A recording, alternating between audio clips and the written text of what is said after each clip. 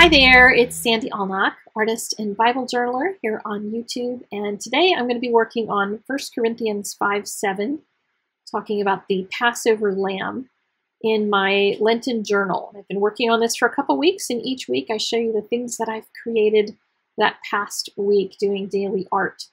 And the first one that I addressed and meditated on was Jesus as the cornerstone, and there is a sketch for that one if you're interested in replicating it. The rock who is Christ, there's no sketch for that one, but it's just blobs with water coming down from the rock. But I decided to do something different with the rest of the week. There were so many verses in the study that are about the shepherd that it was really interesting to address all of them in a row and really do a deep dive into Jesus as the shepherd. Each one of these was done on a separate day, and then I have journaling on the backs of each one as well, and created a pocket in the journal so I could tuck them all in. If you're interested in looking at more of them or getting sketches for them, etc., then you can see the link in the description down below. I've created a web page on my book website that has all of the pictures of what I've created each day and sketches for the ones that have sketches, because they don't all have sketches. So to paint this one, I am going to do the crazy thing and not sketch it out.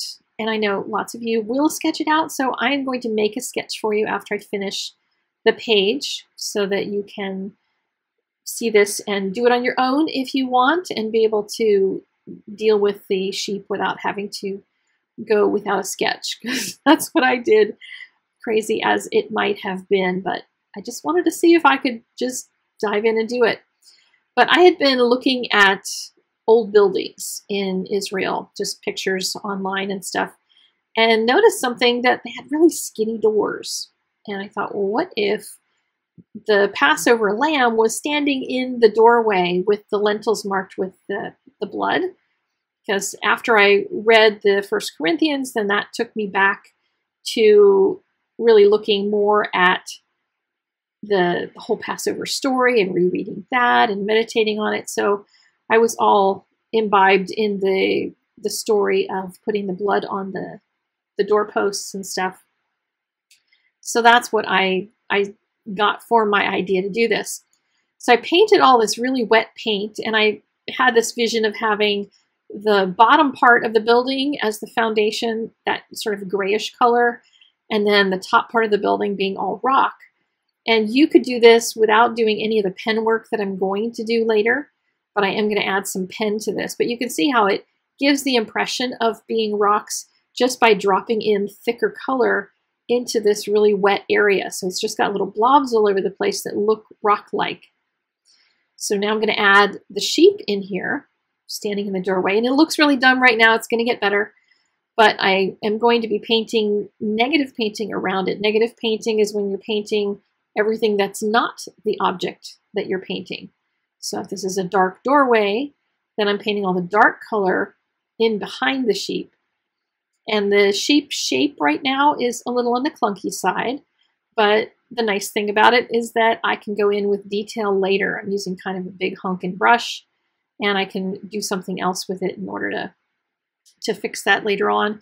I had some bleeding going on with the doorway, and far from being a person who flips out when a little bleeding happens, I just added more color on other sides of the doorway so that it would feel like I meant to bleed out on that side of the door, and made it feel more rustic. And I took a little bit of a damp brush to paint over the back half of the sheep. So just the front half of the sheep is sticking out front in front of the door, and the rest of the sheep is in the back, like in the dark inside the building. And then used a heat gun to dry it all so I could then go in with a second layer. And I'm using much thicker black paint to make the background and a smaller brush so I can go around and refine some of the details on the sheep itself, on the shapes of the ears and the shape of the body, etc., and make it look a little more elegant. Go into underneath the ears so that there's a little bit more, I guess, form to them. And I was trying to decide whether or not you'd see the back end of the sheep, but look what happens when I paint the thicker black paint around the sheep. Now he looks like he's really in shadow. And I can cut into some of the legs by painting a little more black in there to make skinnier legs.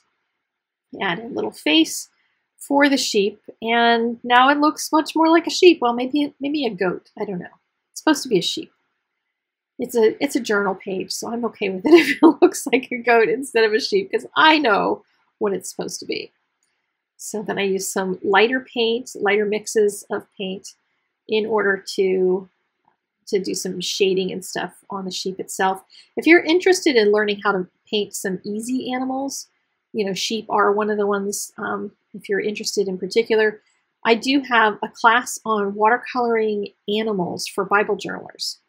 So you can check that out. I'll put the link in the doobly-doo down below so that if you're interested in learning how to watercolor, like the sheep are one of the easiest and the most fun because they're super simple and very cute. So I added the red paint onto the lintels of the door, so on the top and left and right. And then I decided to go in with a black pen. You could do this with a Sharpie as well, or if you're working in your Bible, you can do that with a micron pen, because micron pens won't bleed. And I decided to go just make some sketchy lines around the door and the stairs, and then I was going to just do this bottom section of the foundation. And then I was having so much fun with my black pen. This is a fountain pen. Since I'm working on watercolor paper, it can take a crazy fountain pen. My Bible paper can't really deal with that. And as I started moving across the page, I realized I better save room for the words, because I almost forgot. So I painted the word lamb in red to go with the red blood on the doorposts, and then continued working on some of the bricks, and I let them slowly fade off. I didn't want to cover the entire thing. It gave more air around the words Passover lamb. So that is my little finishing of that page. So if you're interested in seeing more on all of this, the link is in the description down below to go to the page and see all of the pages I've created. And I will see you again next Sunday. It's not too late to join in this Lenten devotion if you're interested. All the information's down below. Talk to you later. Bye-bye.